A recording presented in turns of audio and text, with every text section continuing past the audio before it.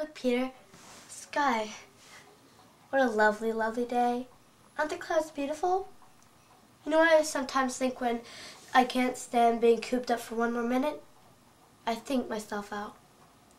I think myself on a walk in the park where I used to go with Pim, where the jonquils and the crocus and the violets all grew around the slopes. You know the best part about thinking yourself out? You can have it any way you like. You can have roses, violets, and chrysanthemums all blooming at the same time. It's funny, I used to take it all for granted, and now I've gotten crazy about everything that has to do with nature. Haven't you? I wish you had a religion, Peter. Oh, I don't mean you have to be orthodox or believe in heaven and hell and purgatory and things. I just mean some religion. Just believe in something. When I think of all that's out there, the flowers, the birds, and the trees, when I think of the dearest of you, Peter, and the people we know, Mr. Crawler, Meep, Dirk, the vegetable man, all risking their lives for us every day. When I think of these good things, I'm not afraid anymore. We're not the only people that have had to suffer. There have always been people that have had to. Sometimes one race, and sometimes another, and yet I know it's terrible trying to have any faith when people are doing such horrible. You know what I sometimes think? I think the world is going through a phase, the way I was with Mother. It'll pass. Maybe not for hundreds of years, but one day I still believe, in spite of everything, that people are really good at heart. But Peter, if only you'd look at it as a part of a great pattern, that we're only a minute in the life.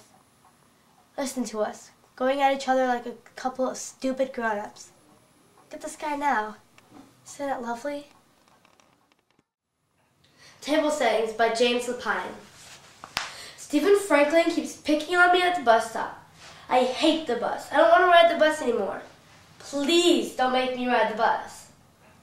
In the past 2 weeks, I've had to fake being sick 4 times just so I wouldn't have to ride the bus with him. I hate boys. They think they can do whatever they want just because they're boys. I never see my father. He only talks to me when he's drinking that stink pot pitcher full of smell. All the other girls in my class, well, they've had their periods for months and months. All the other girls in my class are starting to develop. Thank goodness for Jenny. She and I can talk. We're really close friends.